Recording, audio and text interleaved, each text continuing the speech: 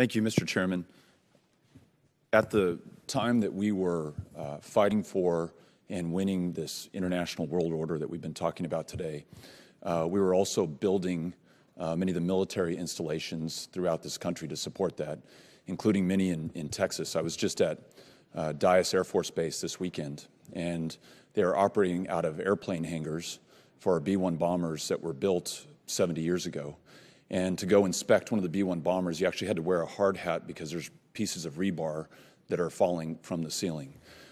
You look at Fort Hood, and there are hundreds of millions of dollars in deferred maintenance costs that we haven't paid for and are just going to become more expensive the longer we defer them. Billions of dollars just in the state of Texas alone. When you add to that this AUMF authorized in 2001 that has not only been used to fight wars in Afghanistan, where we still are today, but has been used in 5 other countries as well, including Iraq and Syria, Libya, Somalia, and Yemen. The needs that we have, the wars that we're currently fighting, the projected costs to meet the threats that will come, none of that seems sustainable to me. And I think the ranking member used the word fantasy, that we're going to be able to pay for and meet all the commitments that we have identified.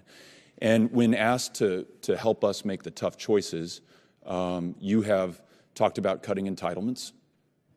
We've talked about raising revenues, raising taxes.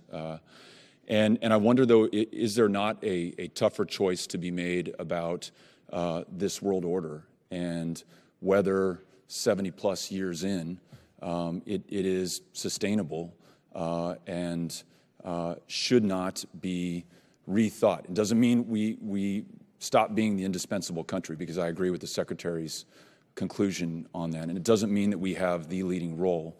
But I don't know that this trajectory is sustainable or that we should want to sustain it. And I join Mr. Banks, Mr. Jones, and others, and the two of you who have called for a new AUMF. I think that's part of this. But can you talk about some bigger, tougher international choices that we have to make? Or, and this is a conclusion that a reasonable mind could come to, must we just muddle on along this current path and do the best that we can? Let me say, I do think that we have to look at it from the perspective of what threatens the United States. It is the job of the President to protect our people, our territory, and our way of life, and it is the job of Congress to be a part of that discussion, to fund it, to have discussions about it, and to be a part of the decision of how to protect our people. I happen to believe that our people are most threatened when there are various disasters happening, whether they are terrorists or whether they are climate change or whether they are people starving or whether they are refugees who are coming and have become a part of a complicated political situation. So I do think that we have a stake in not just thinking about ourselves, that our security depends on what is happening in other parts of the world.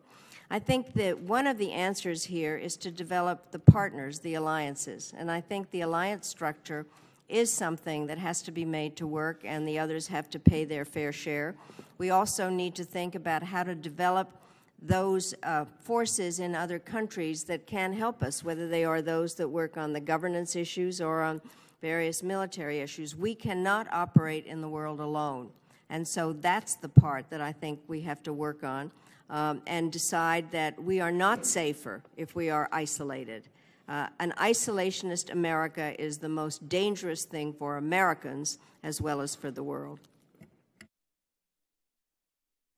Well, I'll probably get myself in a little trouble on this one, but one of the things about the infrastructure that you talked about is we have more infrastructure than we need given the size of our current military.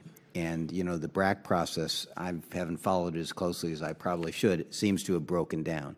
And one of the difficult issues is that Congress is going to have to both hold the administration's feet to the fire in terms of strategy and prioritization, but Congress is also going to have to make some tough decisions about allowing for this infrastructure to shrink to the size of what we really need given the military we have today. I think Madeleine would agree the current conception of the international order is not sustainable. That's why we say it needs to be revised and revitalized. We may have made huge investments in helping Europe, Japan, South Korea emerge to be the healthy, prosperous societies they are. We helped China integrate into the international system.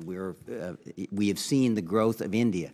These countries need to be given a greater role to play in the international system.